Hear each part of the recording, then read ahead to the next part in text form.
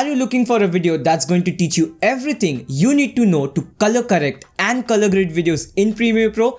You have come to the right place. Hey guys, I'm Saurav, welcome to my channel. As I said, I'm going to talk about color correction and color grading in Premiere Pro in this particular video. In this video, I'm going to discuss each and every tool in detail with examples and color grade all the videos from scratch without using any LUTs. At the end of this video, you will learn everything you need to know to color grade your videos and make them look better.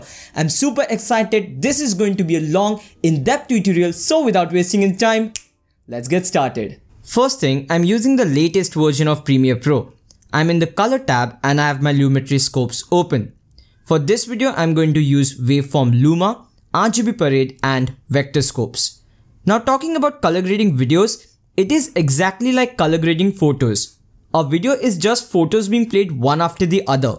So when it comes to color grading videos, don't think of it as something different. For example, this is the first video. I'm going to pause at this moment. I'm going to start making adjustments just like if this was a photo. I don't make my adjustments on the actual footage. I use a separate adjustment layer on top of the videos and I will explain later why I do that. For now, let me put the adjustment layer on top of all the videos. When you're editing any video, don't directly start color grading them.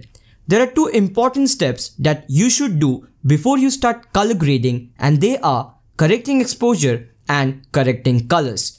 Let's talk about correcting exposure. This video was shot in log format with the DJI Mavic 2 Pro, and that's the reason it looks so flat. With the help of the tone panel in the basic correction tab, we are going to fix that.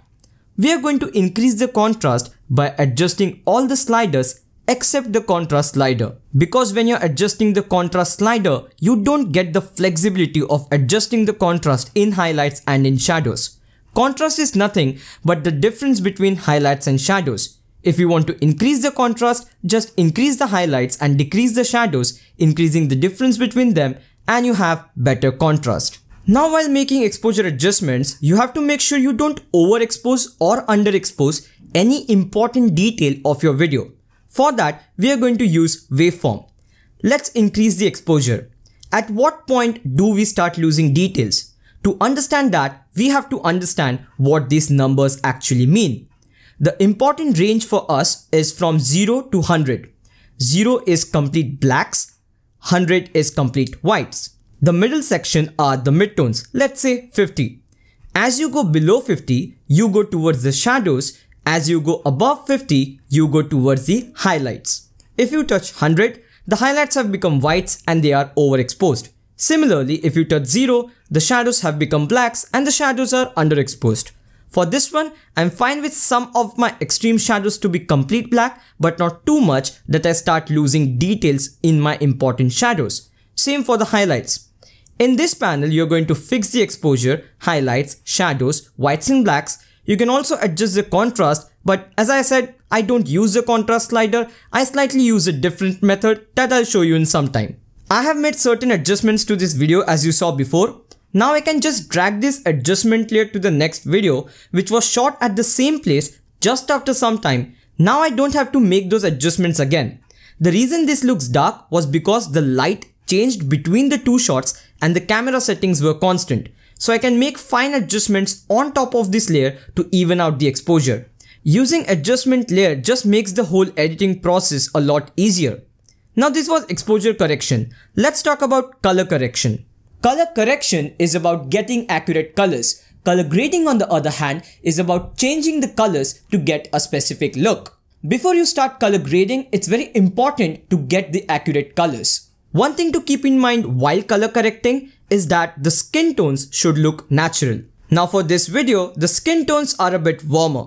So I will make the overall white balance a bit cooler and get a neutral look. If you have a whitish object in your video, you can use the picker option, select the object, and then you can see automatically the temperature and the tint gets adjusted. Again, this might not give you the most accurate results, but this is a good starting point. If you want to warm it up, you can increase the temperature. If you want to cool it down, you can decrease the temperature. Talking about the tint is used to add greens or magentas in your video. So with the help of temperature and tint, you have corrected the colors and you have accurate colors. So overall, the basic tab dealt with corrections. Now finally, let's start color grading. In the creatives tab, you can add the faded filmic look. I don't use this option even if I want to use a faded look. I use curves for that. I'll show you how to do it later. The sharpening option is a good option if you want to sharpen the edges. I only use this option when I want to sharpen the whole video. In this case, I would like the textures to pop a bit more, so I will use a bit of sharpening. Make sure you don't overdo it, otherwise it will look fake. Talking about vibrance and saturation, both increase the intensity of the colors, but I prefer using vibrance because it gives a much more natural look than saturation. If you focus on the vector scopes, when I increase the saturation, certain colors are getting affected more than the other colors. But when I increase the vibrance, all the colors are getting evenly affected, and that gives you a much more natural look. If I want to reduce the intensity of the colors, then I use the saturation slider. The next option is shadow tint and highlight tint. This option is very similar to the split toning panel in Lightroom. Basically, you can add two different color tint, one for highlights and one for shadows. By default, the balance is at 0. If you use a negative balance, the color highlights will start affecting the image more. If you use a positive balance, the color shadows will affect the image more. By more, I mean it will also start affecting midtones. You don't get an option to select a separate color for midtones here. I'll talk about the curves panel later, but let's quickly see the color wheels first. Here, you do get an option to select a separate color for midtones, and that is why I prefer using this tool. Color wheels is a very fast and easy way to add colors to your highlights, midtones and shadows separately and get a unique look. You also get these sliders to adjust shadows, midtones and highlights just like you did in the basic correction tab. Now finally, let's talk about curves. According to me, the curves is the most powerful editing tool. You will see why. In Premiere Pro, you have two types of curves, RGB curves and hue saturation curves. Let's talk about RGB curves first. There are 4 curves as you can see. The first one is the exposure curve, which deals with obviously exposure, and the other 3 curves deals with red, green and blue respectively. I have an in-depth video on how tone curves work. I would highly recommend you to watch that video. But for now, understand that when you go from left to right, you're going from blacks, shadows, midtones, highlights and whites. So now if I place a point in the midtones and I raise the curve, I'm increasing the exposure just like I would do in the basic tab. I can increase the shadows, the highlights, whites and blacks separately. If you want to crush down the blacks, just move the black point to the right side. If you want to crush down the whites, just move the white point to the left side. Similarly, what we saw in the basics tab. The reason I prefer using curves is you get a lot of control.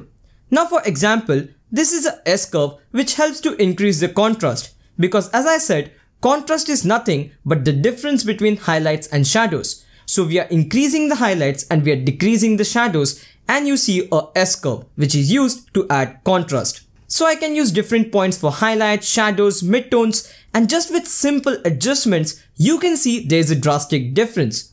If you want to add a faded look, just raise the black point and there you have it. One thing to remember is when you're adjusting the contrast, make sure you're also paying attention to the waveforms and you're making sure you're not overexposing or underexposing anything. One thing to keep in mind is when you're adjusting the contrast, the saturation also gets affected. So here, I'm just going to decrease the saturation a bit and there you have it. Just with one curve, it already looks so much better. But this is just the start. You have 3 more curves, red, green and blue. These color curves work in the similar manner as the exposure curve, but this adjusts the colors. If you want to increase the reds in the highlights, just go to the highlights, increase the reds. If you want to increase the greens, you can do the same. You can also reduce the greens by just taking the curve down. You can add or remove color as you want with the help of these points. Remember this cheat sheet when you're using the color curves. When you're reducing blue, you're adding yellow. When you're reducing green, you're adding magenta. When you're reducing red, you're adding turquoise. This will be very helpful to adjust the colors. Now, let me reduce the reds and the greens. As you can see, the overall video has more blue color. The reason behind that is very simple. The blue curve is more prominent than red and green. It's very simple. Once you understand the basics of tone curves, the whole process of color grading is going to be very simple. The reason I love using curves, as I said before, is you can set any number of points, and more the points, more is the flexibility. If I have less time, I can use curves. In few minutes, I have a better looking result. If I have more time, I can add more points and fine tune everything that I want to. The next type of curves we have is hue saturation curves. This is a very helpful tool and it will help you to make targeted adjustments. The adjustments that we made till now are global adjustments, meaning it's affecting the whole video. Now we are going to focus on targeted adjustments that is just going to affect a particular part of the video. Let's understand how the hue saturation curves work. You have X versus Y. You can make points or use the marker tool to set points in X and adjust the Y. Still did not understand? See this. The first one is hue versus saturation. So hue is color and saturation is the intensity of the color. When you're setting points, you're selecting a particular color. When you're adjusting, you're changing the intensity of the color.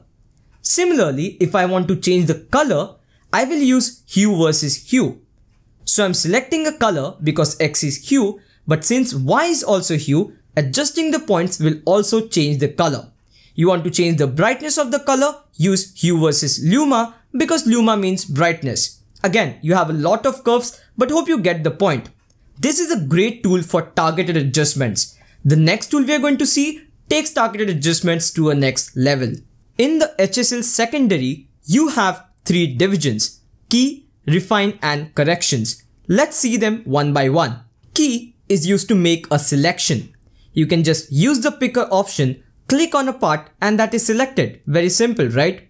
A part is selected based on the hue, saturation and luminance of it. You can manually make the adjustments and everything you see except gray is being selected. You can also add or subtract something from the selection with these picker options. I really like this particular feature in Premiere Pro. Just with the help of these picker options and certain manual adjustments, I can make some really good selections. But now it's time to refine those selections. For refining the selection, you can use denoise and blur. Once you're happy with the selection, all the adjustments you make will only affect the selected portion. So if I reduce the saturation, it will only affect the saturation of the selected portion. It is one of my favorite tools because it is so easy, but it is so powerful. Now, one more feature in Premiere Pro that I absolutely love is masking. Let me show you what I mean. This is going to take selective adjustments to a very high level. Instead of using a separate adjustment layer, we will add a separate lumetri color adjustment to the same adjustment layer. Now you can mask a particular area, meaning you can select a particular area. You can either use the Bezier tool and draw the shape manually like the pen tool in Photoshop, or you can use the polygon tool as well. For this example, I'm going to use the ellipse tool. I want to only select the face, so I will adjust the ellipse. Once I have a rough selection, I will just increase the feather slightly so the final effect will look natural. Suppose for this one, we want to increase the highlights on the face and decrease the saturation a bit. Everything inside the mask will get affected. If you want everything outside the mask to get affected, just select the inverted option. Now as you can see, the subject is moving but the mask is not. To fix that, just go to the start of the video, adjust the ellipse if needed and click on track selected mask forward. What this will do is track the selection from the start to the end as it moves forward. It actually does a pretty good job. As you can see, as I tilted the head, the ellipse also gets tilted the same way. Doing this manually would not be very difficult, but it would be very time consuming. This is by far my favorite feature of Premiere Pro. The last is vignette. Very simple. Adding vignette is adding dark corners that brings the attention to the center part of the frame. You can adjust the midpoint, roundness and feather to change the shape of the vignette, and sometimes it's a nice addition at the end. So as you saw, there are a lot of tools in Lumetri color panel of Premiere Pro. And for every video, you don't have to use all these options. but it's good to experiment and practice with all these options when you're learning how to color grade, and then later you can decide which tools you want to use for a particular video. That's it from this video, guys. I know it was a long in-depth tutorial, but I'm sure it helped you, and if it did, press the like button. If you want more Premiere Pro tutorials, let me know in the comments below. Subscribe to the channel if you're new to the channel. I will talk to you guys in the next one. Bye.